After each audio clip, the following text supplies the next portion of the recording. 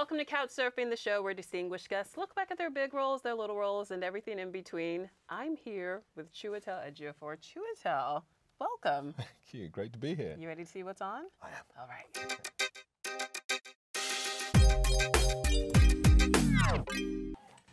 For America, you would need a visa, Shania. Oh, yeah. Dirty Pretty Things. This is your first starring role.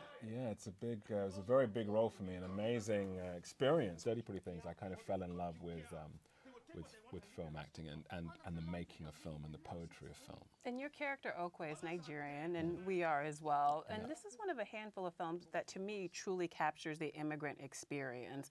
And I was not familiar with the black market in organ trade. Had you been familiar with this underworld at all? Well, I'd heard about it in a kind of, the sort of, those sort of tales, the sort of urban myth, Right, but you always hear about it like, don't get roofied or you may lose a liver. You wake up in the bath with the ice and, and the stitches. It's not graphic in the film, thankfully, but it is a kind of, horrific kind of underworld sort of activity, obviously. Well, there's a heart in the toilet, but other than that. Yeah, actually, that's true. Yeah, I've forgotten about that, actually.